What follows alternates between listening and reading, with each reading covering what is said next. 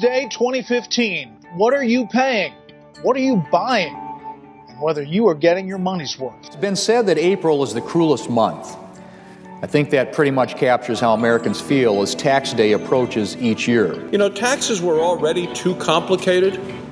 Now, because of Obamacare, it is much worse. A couple months ago, as you know, the administration announced that it had sent out about 800,000 incorrect tax statements. 40% of the calls that the IRS is receiving from taxpayers are not being answered. The IRS, a federal agency that frankly makes most Americans apprehensive. And our current tax code is very complex, and it also tends to punish investment, hard work, savings, marriage, and having a family.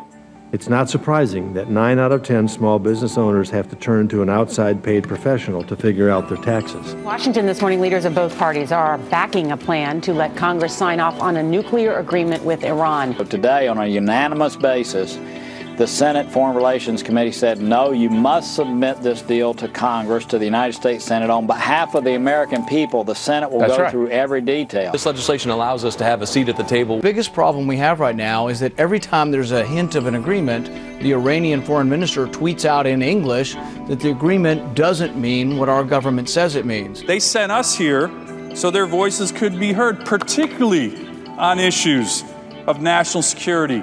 We're at the 100-day mark of this new Congress. We have an opportunity now to make a difference, and we need to do that. The Senate successfully passed legislation to start construction of the Keystone XL pipeline. Last month, the Senate Budget Committee took an important first step in helping to change the way we do business here in Washington by reporting out a balanced budget. The Senate is under new management.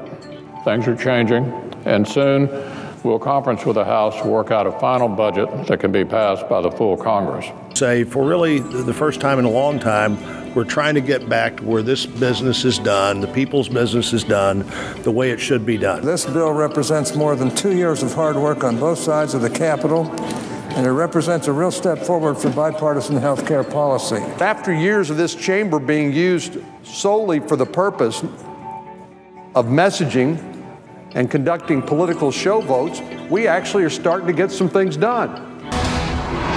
Well, this is definitely one way to make a Senate Finance Committee hearing interesting. Take a listen. On that issue, as well as on the geographic preference issue. Come on. Just let it go, Mr.